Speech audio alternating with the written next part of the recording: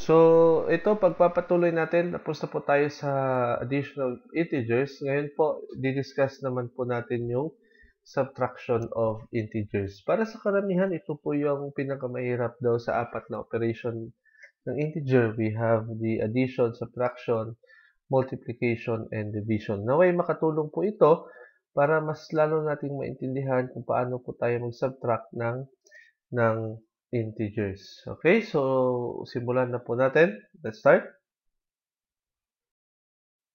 So problem number 1, find the difference of positive 4 and positive 3.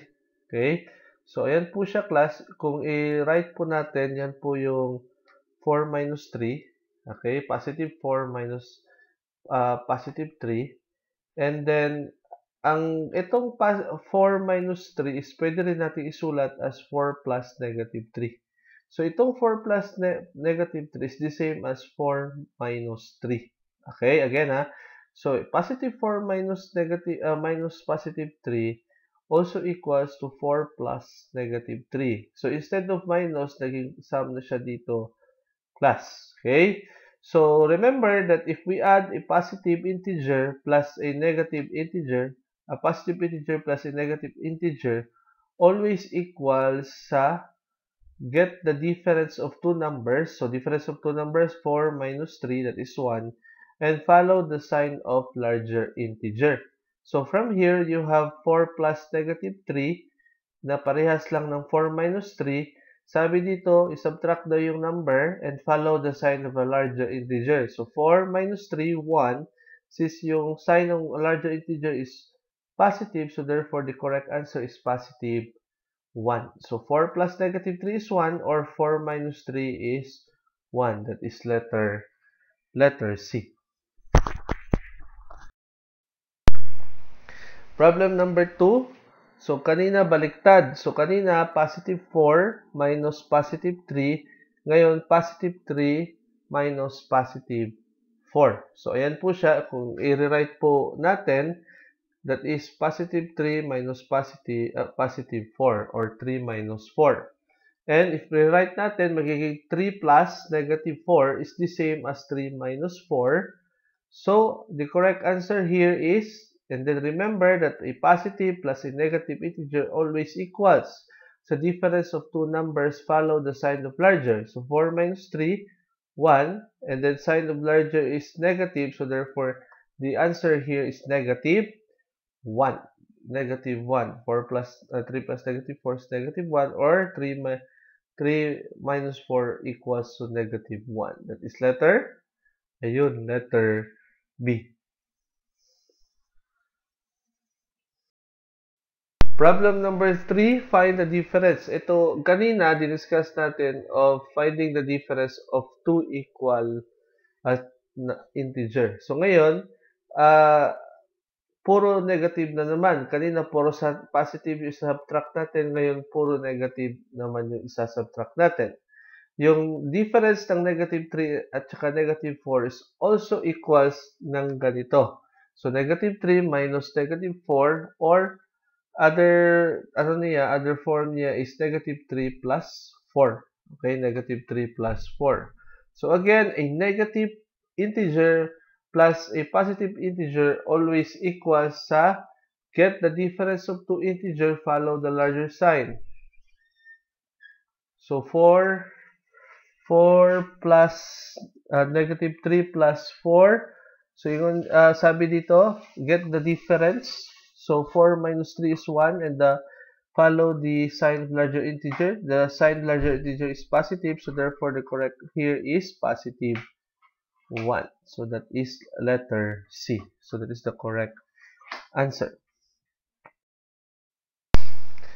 And problem number 4, find the difference of negative 4 and negative 3. Kanina baliktad, find the difference of negative 3 and negative 4. So, pag i-write natin, that is negative 4 minus negative 3. Or, pag i-write natin, you have a negative 4 plus 3. So, instead of difference siya class, naging addition of integer na siya. So, sa addition of integer, tanda lang yung rule. Okay? So, a negative integer plus a positive integer always pa rin equals, get mo yung difference ng dalawa, 4 minus 3, that is 1, and follow the sign of the larger integer. Ito yung larger, instead of number, in terms of number, so 4 minus 3, 1. So since the negative sign is the sign of the larger integer, therefore the correct answer here is letter B. That is negative 1. Now, kanina, nag-subtract tayo ng both positive at saka both negative. Ngayon, magsasubtract tayo ng magkaiba yung sign, isa positive ang isa negative. So, ayan, find the difference of positive 6 and negative 9. So, kung isulat natin sa class, ito po yung forma niya mathematically, 6 minus the negative 9. Pag i-rewrite mo itong negative magiging plus. So, ang mangyari, you have now 6 plus 9. So, 6 plus 9. So, remember, so 6 plus 9, that is 15, positive 15. So, therefore, the correct answer is letter A. And from here, remember that a positive integer minus a negative integer always equals to the positive integer. So, always equals sa positive. So, again, a positive integer minus a negative integer always equals positive integer. So, the answer here is letter A, positive 15. So, ito siya is find the difference of negative 9 and positive 6. So, if we will write this mathematically, you have a negative 9 minus positive 6. Ito po yung pag-write natin in equation form. Or, itong minus or negative at saka plus, magiging minus po siya. So, ayan, negative 9 minus 6. Okay, negative 9 minus 6. Or, in terms of addition, you have negative 9 plus negative 6. Kasi siya also, this form is also equal sa ganitong forma. So, parehas. It's the same lang ng adding of two negative numbers. So, again, a negative integer plus a negative integer, always a negative integer. So, therefore, you have negative 9 plus negative 6 or negative 9 minus negative 6. That is, the correct answer is negative 15. So, that is letter A. So, before we proceed, again, remember that a negative integer minus a positive integer, always result is a negative integer. Pag baliktad naman po, class, okay, sabi dito ha, a negative integer minus a positive, the result is always a negative integer. Pag baliktad po ito, a positive integer minus a negative integer, always equals sa positive. Okay, so alin yung nauna always, ganun yung sign ng result. Okay, so yun po. So, I hope klaro po siya yung mga take note natin.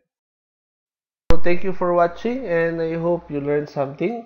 And if may na-learn, don't forget to click subscribe and share my video para makatulong rin po sa iba. So, our next topic is multiplication of integers. Okay, good day and have a nice day.